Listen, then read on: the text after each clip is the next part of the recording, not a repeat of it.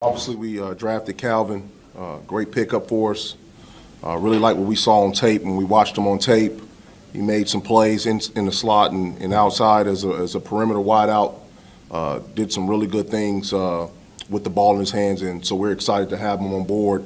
Think he adds a different dimension to our offense with his perimeter ability and his ability in the slot to be able to make some plays for us. So can't wait to get him here, get to coaching him, and see what we can do. That's a track player that plays football. He's not a guy that, hey, he's a football player that just runs track. I mean, he's a tough dude. You see the track speed, but you see the football player in him. And that was important to me because obviously we know he ran track. He went to Memphis on a track scholarship.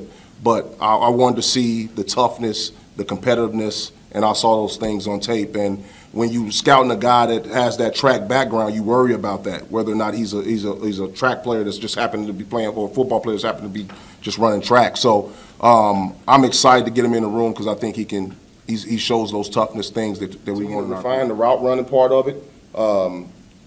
I saw some things there that I feel like I can really correct, and if those things get corrected, I think he can do some really good things in this league for us.